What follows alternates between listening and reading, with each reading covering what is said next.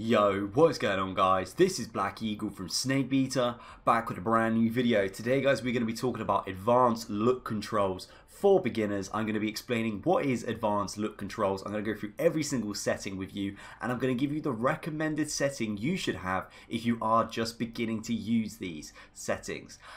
If you do enjoy this video, make sure you hit the like button, comment down below, and please subscribe, your notifications on. It really does help me and it helps grow the channel. Guys, if you are watching this video and you have watched, say, someone's settings before, like a pro or just a player that's very good at the game, you should not be taking their settings. Okay, the settings I'm going to give you today are basically baby steps, so that way you can start progressing your settings to how you want and the way that you like them. You shouldn't copy other people's settings because everybody's hands are different. You know, we all have different muscle memory, we all have different likes and sensitivity. It is down to your personal preference. So without further ado, let's jump straight into the video. So we're going to hold down start and we're going to go to settings. We're going to hit the whatever button you use. I use RB there to get to my controller, and head down here to advanced look controls. So this is how it's going to work. I'm going to explain to you what the setting is as best as possible so you understand what the actual setting does, and then I'm going to give you the setting that I recommend you use. So let's talk about dead zone. Dead zone is essentially stopping your sticks from drifting. So for example, if you have a slightly older controller, you might want to have a slight bit of drift on, dead zone, sorry, to stop drifting. So if you see, if I turn it all the way off, as you can see, my stick has a mind of its own. So what we're going to do, go back onto the settings. I use 2 clicks up, boom, nice and still. So makes it a lot easier for me. I don't have my reticles like just going around the place, you know. It's pretty chill. Next up we have outer threshold. Now I watch so many videos on people's settings and whatnot just to see if anybody explained what this is, and hardly anyone had any explanation on it. Of course, we do have the description over here, but I'm not gonna lie, it doesn't really explain it. From my understanding, it is very similar to the response curve, and as you can see, they recommend you only have 1 click. I'm gonna turn it all the way off. I reckon you should do the same. It doesn't make much of a difference. I feel like it's a pretty pointless setting, so we're not gonna worry too much about that. Next up, we have the response curve. Now, the response curve is a big deal. Okay, I'm going to give you the exact definition that is given, not the one that says it written here. Okay, so the exact definition of response curve is the speed at which the game registers movement of your reticle in response to when you move the thumbstick and how long you keep it in that position. So essentially, guys, if you have your settings on response curve turned up higher, it will feel quite heavy and dull, whereas if you do have it quite low, it will maybe sometimes feel a bit twitchy. So we have gone roughly in the middle, as I did find having it on the recommended setting, it felt quite heavy, and then having it too low felt a little bit out of control. So what we have done here, guys, from the recommended, it is -5. So as we see here, you go 1, 2, 3, 4, 5. So -5, 2, 3, 4, 5.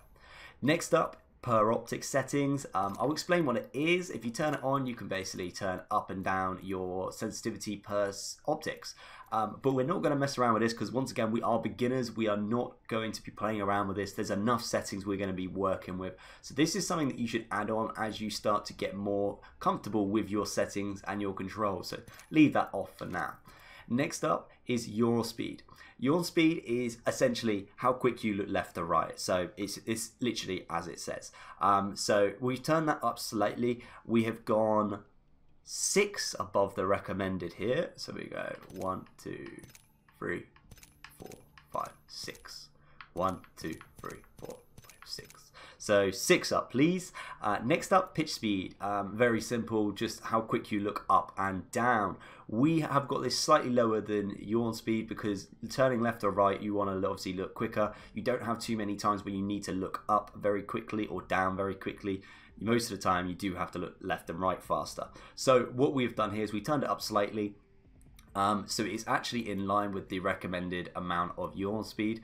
But what we're going to do is, I'll give you the exact amount. So it is 4 clicks. So 1, 2, 3, 4. 4 clicks up for me. 3, 4. Next up, extra turning extra yawn. So this one here, okay, is I'll give you the exact definition. Once again, it's basically when you turn extra. So when you turn left and right, that is just your yaw.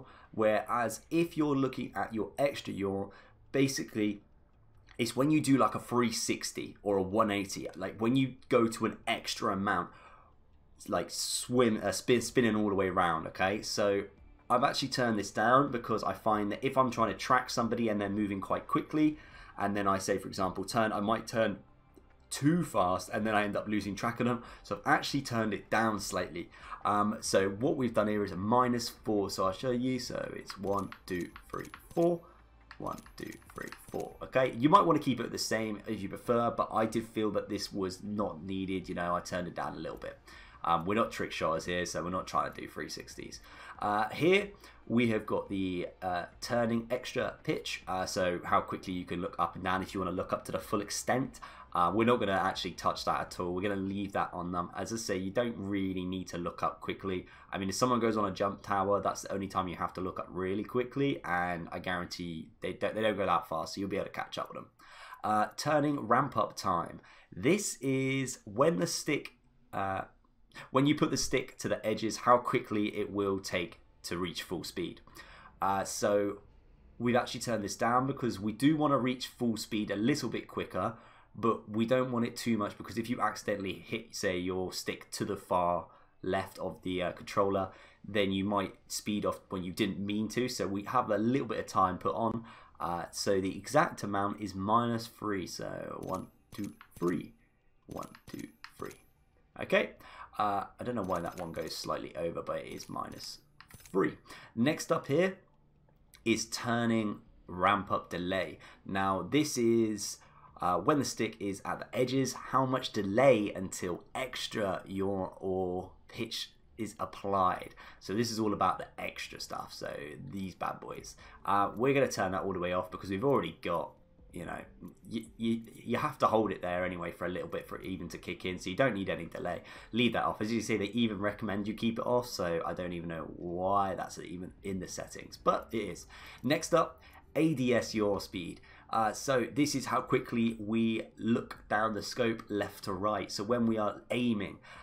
So we're going to actually turn this up slightly. I didn't turn it up too much. Some people have run this quite high, but we need to still be in control. But I did find having it up slightly more was very helpful. So I have gone for 2 clicks up. So 1, 2, 1, 2. Okay, 2 clicks up. That could be taken as free. Depends where it actually starts, because, oh my lord. 1 second. All right, we're back. Okay, so where were we before we were rudely interrupted by this game that takes you off when you're doing settings?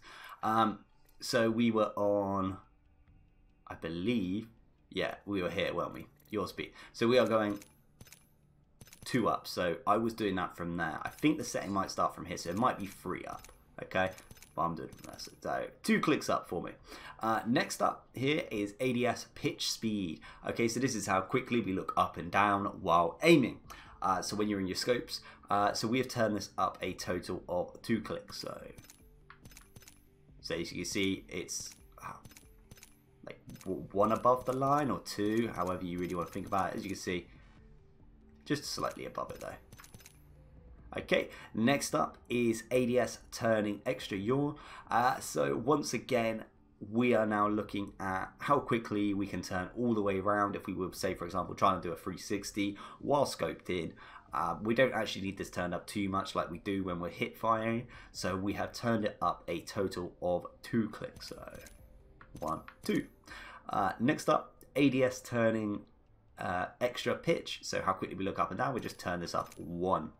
Okay, so next up, ADS turning ramp up time. Once again, when the stick is to the edges, how quickly it will reach full speed while obviously aiming. So we have turned this down. Once again, we don't want too much time. I mean, you could turn this all the way down. I have seen people do that with it all the way down, but I prefer just to have a little bit of time on there, just because it does help when aiming, just in case, as I say, you do put it to the full extent and then you lose control.